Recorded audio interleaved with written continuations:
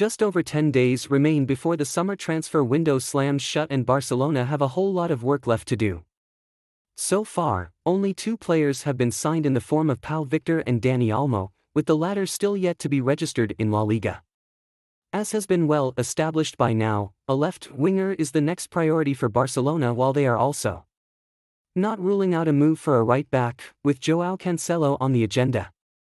Earlier today, reports emerged claiming that Barca director Deco was obsessed with signing a new pivot midfielder, even though Hansi Flick has already gone on record stating that he does not need a new signing in the position.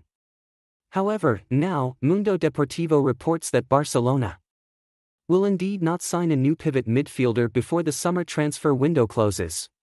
Barca offloaded Oriol Romeu this summer and will now part ways with Ilkay Gundogan imminently as well. Despite that, and the fact that the club did not replace Sergio Busquets last summer with a top signing, the Catalan Giants do not intend to sign a new pivot midfielder this summer. The main reason behind the decision is the plethora of midfield options that Barcelona already have, coupled with the emergence of Marc Bernal and Marc Casado.